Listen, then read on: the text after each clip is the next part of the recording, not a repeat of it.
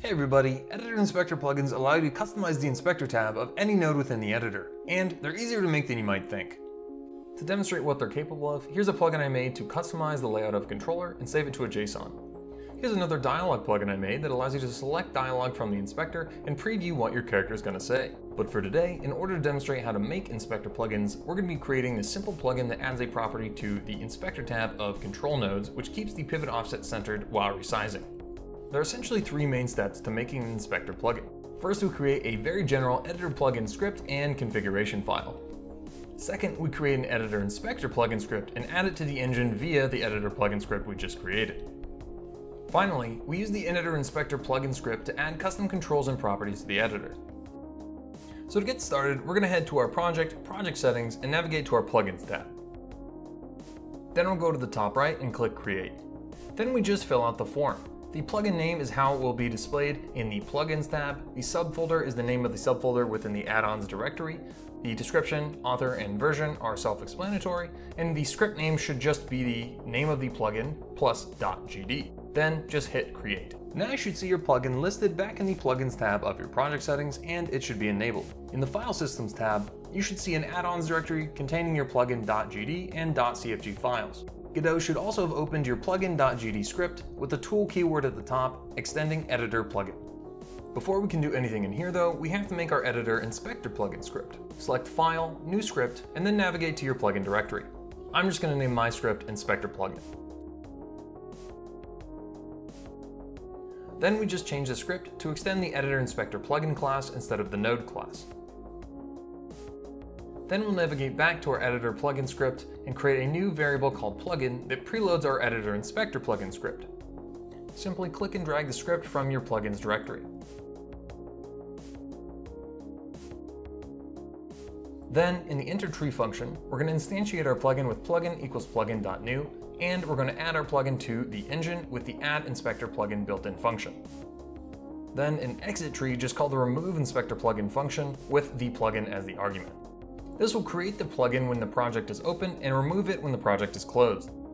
Now we can navigate back to our editor inspector plugin script and actually start adding things to our inspector. The first function we'll need to define is the built-in virtual function canHandle. This function is called every time an object is selected in the editor. If we return true, then we will add things to that object's inspector tab. To add something to the inspector of every single object in the editor, just return true. In our case though, we just want to affect control nodes, so just type return object is control.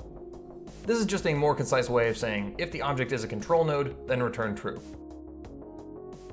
Now Editor Inspector plugin has four functions that determine where in the inspector we're going to add something. Parse begin, parse category, parse end, and parse property. Parse begin and parse end add things to the beginning and end of the inspector respectively. Parse category adds something to one or all of the inherited categories. Finally, parse property allows us to add something to any or all of the properties in the inspector. So we'll start with parse begin. I'll create a new label node and then capture it inside the variable label. Then I'll set the text to be example. Finally, I'll use the built-in function add custom control to add the label to the inspector. Now, in order for any of our changes to be reflected in the editor, we have to go back to the plugins tab of our project settings and disable and re-enable the plugin. Now if I click on my test control node, I can see the example label has been inserted at the top of the inspector. As an alternative to creating our property control node via code, we can also just create a scene using Godot's built-in editor. Here I've got a simple scene with an HBox container which contains a label and a checkbox. To add this to our inspector, we just instantiate the scene in our editor inspector plugin script and then add it via the add custom control function. Then we disable and re-enable our plugin in the plugins tab, click on our test node, and then we can see it inserted into the inspector. If you want this to have any functionality, you of course need to add a script, but we'll be going over how to do that in a second. Now we'll cover the parse category function. We can leave the code we already have instantiating the label. Again, we'll need to disable and re-enable our plugin in the project settings to see any effect. Now, if we click on our test node, we can see the example label has been inserted under each of the inherited categories. We can specify that it's only inserted under specific categories using the category parameter of the parse category function. To insert it under the control category, I'll say if category is equal to control, then insert our label. After disabling and re-enabling our plugin, you can see that it's been inserted underneath the control category. Finally, we'll cover the parse property function, which is what we're going to use to make our plugin.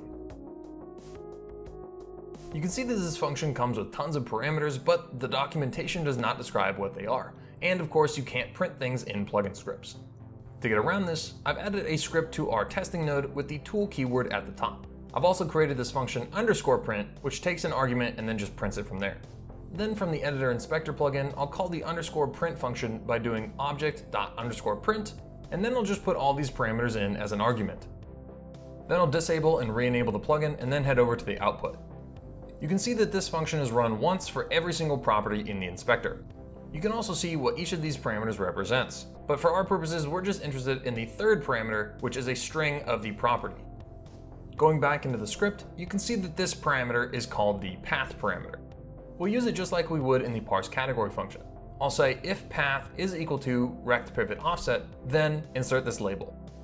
Now if we go look at our inspector, you can see that the example label has been inserted above the pivot offset property. Now for our keep pivot offset property, rather than using a simple control node, we're going to use Godot's editor property class. So let's create a new script by going to File, New Script, and saving it in our plugin directory. I'm just going to name mine keep centered property. So here's the code for the property. As you can see, it extends the editor property class, and I've given it the class name keep centered property. You can also see that I've instanced a checkbox node, connected its toggled signal, and added it as a child in the init function. This function is very similar to the ready function, except it's called before the node enters the scene tree.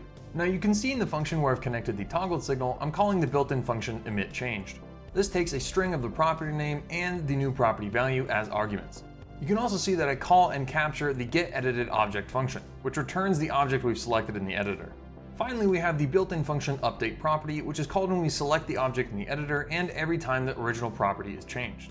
Thus, we can use this function to remember our custom property value whenever the inspector is refreshed. First, I make this simple if statement to make sure the code is run only the first time the function is called. Then I get the value of the original property and check if its value indicates that it's been changed. If it has, then I just set the custom property to reflect that. Now we'll head back to our EditorInspectorPlugin script to add this into the inspector. Rather than using add custom control, we'll use the other built-in function addPropertyEditor. The first parameter is just the string name of the property we want to edit, so we'll just pass in the path argument from the parse property function. The second argument is what we're actually going to inject in the inspector, so I'll just make an instance of our keep centered property class. Remember that we can do this because we added the class name keyword at the top of our editor property script. Now when we check our test node after disabling and re-enabling the plugin, you can see that there is a checkbox above the pivot offset property. You can see that when the checkbox is checked, the pivot offset will stay in the center and the control rect will scale appropriately. You can also see that when it's unchecked, this doesn't happen, and when we refresh the inspector, it remembers the value of our custom property. Now for something more complex like my gamepad layout plugin, I'm constantly removing and adding things to the inspector, so I'll quickly show you how I accomplish that. In whichever node you'd like to affect, add a function _parseBegin and add inspector plugin as a parameter. Then, in our EditorInspectorPlugin script, inside the function parseBegin, we'll check if the object has the method _parseBegin. If it does, we'll call it and pass in self as the argument. Now if we go into my gamepad layout script, I simply use the EditorInspectorPlugin's built-in add custom control and add editor property functions from that node while referencing the inspector. The GitHub links for these projects are in the description in case you're interested. Hey everybody, thanks so much for watching. I hope you found this video useful, and if you did, please drop a like below and potentially subscribe to my channel. Also, maybe check out one of these two videos, whatever floats your boat. So thanks so much for watching and have a great day.